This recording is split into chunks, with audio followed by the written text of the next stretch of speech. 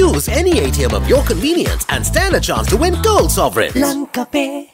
The Sri Lanka Podujana Perammuna's Monaragal electorate meeting was held today, garnering the participation of several key members of the party. I recently saw some war veterans also joining under Kumara Disanayaka. We must ask them if they are not ashamed to do so. I implore all parents to protect their children from the JVP. We have a plan to develop the economy. There is no need to fear. Our party was formed to protect state assets, not to sell them off.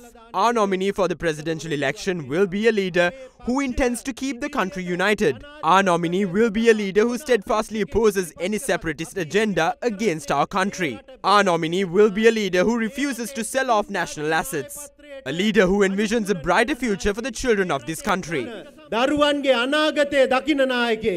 සමහරුන්ට දැන් තමයි මතක් වෙලා තියෙන්නේ ජනාධිපතිවරණේ අවුරුදු 5න්ද තියන්න ඕනේ 6න්ද තියන්න ඕනේ කියලා. Some are questioning now whether the presidential election should be held in 5 or 6 years.